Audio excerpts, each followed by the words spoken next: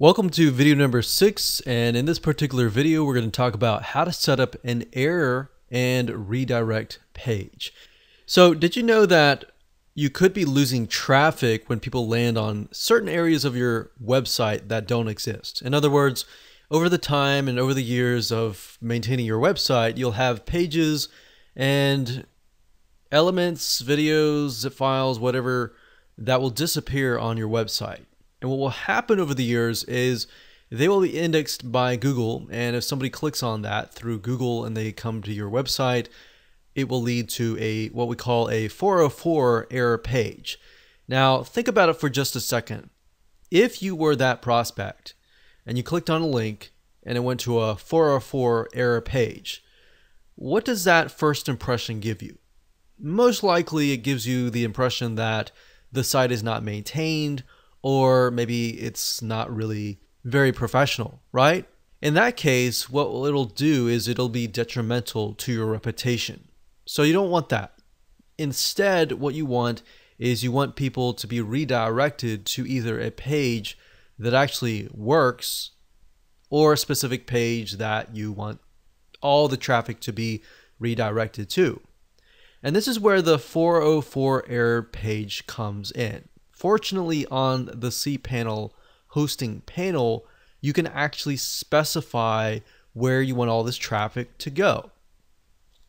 So in other words, what if you could redirect all that traffic back to either the main page or a working area of your website? Well, that's what you can do, and in this video, we're going to show you how to create that 404 error page. And we'll talk about the other types of error pages as well. So what you want to do is find the title that says error pages. So don't worry about the icon. We can even do a search on that. So we can do a search on error. There we go. That's not the metrics though. It's not going to be under there. It's going to be error pages, or it might be 404 pages. So we have edit common error codes or show all HTTP error code. The 404 is the one that's not found. So that's what we're talking about anytime we delete a file, a page, or anything like that. That's generally where somebody's going to come in to access your site from Google or a site that has been indexed.